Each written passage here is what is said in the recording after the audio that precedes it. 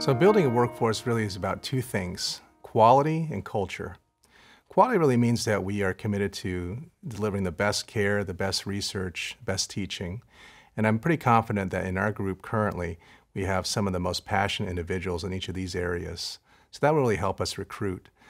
The second thing is about culture, and we've actually been spending a lot of time over the last 2 years to build the right culture where we can retain the best talent. And that really means that we're passionate about communication with each other, that we have a lot of integrity in what we do, and that we really are making sure that we are true to our values.